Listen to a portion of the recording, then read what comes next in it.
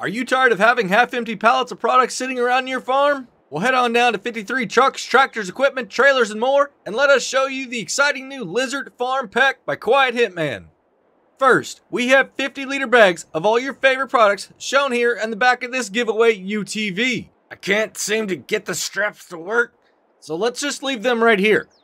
Next, we have single or double stack pallets of seed, lime, solid fertilizer, manure, TMR, sugarcane, and potatoes for planting. Single stack pallets are 2,100 liters, while double stack pallets are 4,200 liters. Do you have hungry animals? Check out this awesome selection of chicken feed, cow feed, mineral feed, pig feed, horse feed, sheep feed, and beaver feed.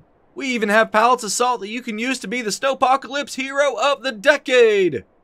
If pallets aren't your thing, all of those great products can also be purchased in 2,100 liter big bags, in quantities of 1 through 8. You need bales? We've got those too. Grass bales, hay bales, straw bales, and silage bales are available in 6,000 liter single pallets or 12,000 liter double stack pallets as well. Looking for liquids? We got them. Herbicide, liquid fertilizer, milk, slurry, water, silage additive, and diesel are available in 50 liter easy to carry containers or 2,200 liter not so easy to carry containers. That's not all, folks. With every purchase of one of these great products, we have been authorized to offer you the chance to purchase one of Quiethitman's 6 storage racks for pallets and big bags. That's right, Quiethitman himself has created the perfect set of storage racks for the Lizard Farming Pack items. So make sure to head on down to 53 trailers, trucks, tractors, equipment, more for all your— Wait! There's more! Are you tired of 1,000 liter production pallets always filling up the load area? Quiethitman knew you were.